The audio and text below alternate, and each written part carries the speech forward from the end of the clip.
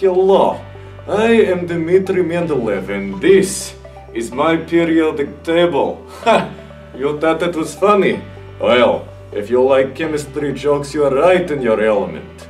Hello, my name is John Fanger, and today I'll be discussing Galileo's principle of relativity and the advent of a heliocentric universe. I'm Alana from Boston College, and today we're discussing the role of Rosalind Franklin in the path to the double helix and why it's important to create an inclusive academic community in the sciences. I'm Luciano Frizzoco, and today we will be taking a deeper look into one of the key building blocks of all matter. Yes, that's exactly right. Today we will be taking a deep look into the history of atomic theory.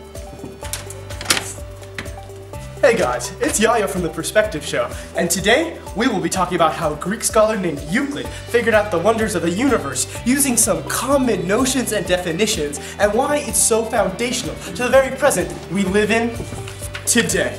I'm your host, renowned scientific historian Matthew D. O'Reilly.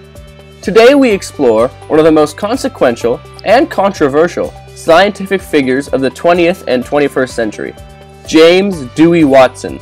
So, can we say without a doubt that alchemy was the direct forerunner of chemistry? No, not necessarily, but it's hard to say how chemistry as a scientific field would have developed without at least a nudge from alchemy. Hey everyone, my name is Ryan McGowan, and today we are going to explore Aristotle's ideal of demonstration. Aristotle is one of the most influential and intellectual figures of Western history and established major milestones in the history of philosophy and science. Welcome to Weekend Update. I'm Luciano Frizzoco. And I'm Johnny O'Keefe. Let's first look at Aristotle. One of Aristotle's greatest contributions to science is his idea of the four elements. Ripping off the Nickelodeon show Avatar: The Last Airbender, he believed that the four elements are fire, water, earth, and air. I never understood how blurry my reality was until my alchemist suggested medieval cataract surgery. Medieval cataract surgery is the tried and true method pioneered by Amar al-Masili to restore your eyesight at your convenience. In just 15 minutes, we extract the lenses out of your eyes using our state-of-the-art hypodermic syringes, developed by our team of physicians and psychics. A seashell? Ooh.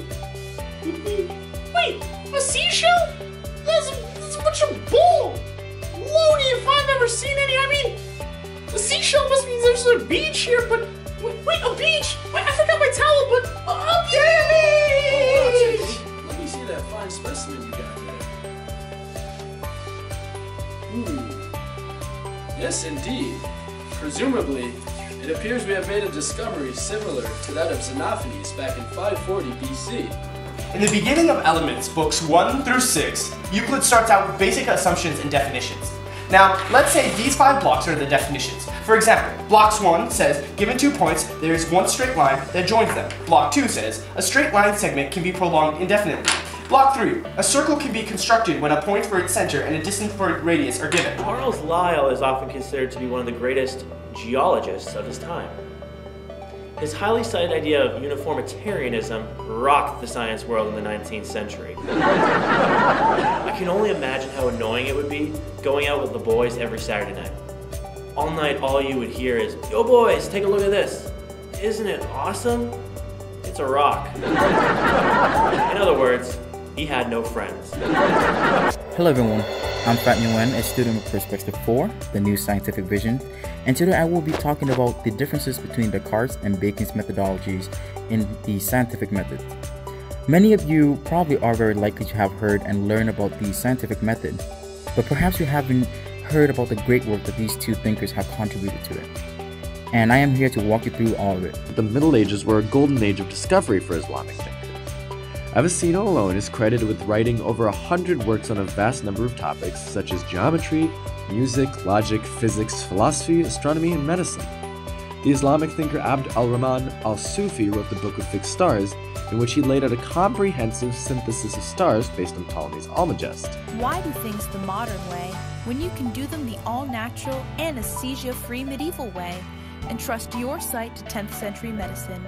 We've moved far beyond the 5th century BC method of striking the eye with a blunt object to dislocate the lens into the vitreous cavity. Thanks to medical advancements in the late Middle Ages Islamic Empire, we can suction out your cataracts with a hollow syringe. It's live from Chestnut Hill!